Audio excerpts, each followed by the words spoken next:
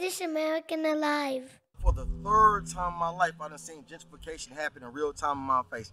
They tore down my elementary school, they did it. And you see all these beautiful homes and all these beautiful folks. They about to get offered 30 cents on the dollar. And once they get offered 30 cents on the dollar right in front of us, we can look ahead and some 2-3-story condominium.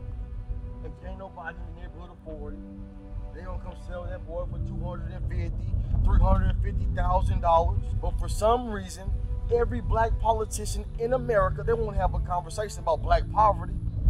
If you can come into my neighborhood, build that, and drive that while I catch the metro bus, and I have no industry to get me out of this living situation, I need to be able to go to work and make $25 an hour so I can drive a big F-150 and live in a nice condo in my own neighborhood. They already got of all of inner city Houston, and they getting this now.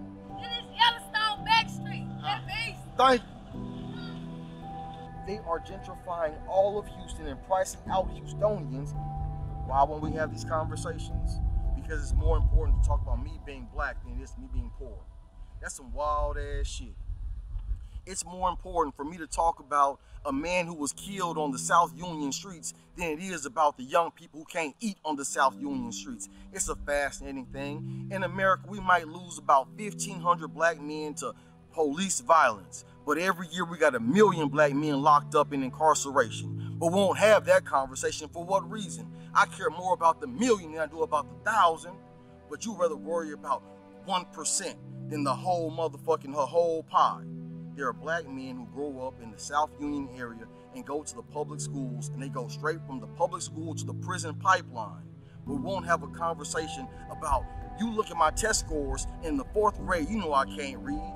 And if I can't read in the 4th grade, when I drop out in the 9th grade, you know exactly where I'm going. And so every year you spend $31,000 on me to go to incarceration, but you won't invest in me to become a better person.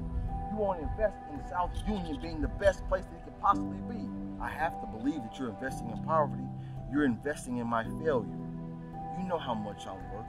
And if I reach my full potential, then my impact in your society will be so monumental. And when I say my people, I can't put no race on that. The black person is 13% of the American population. The poor person population in America is like 70%. There are 30% of people who are living in the upper elite, and everyone else is looking up, waving at them, talking about, hi. The greatest American alive.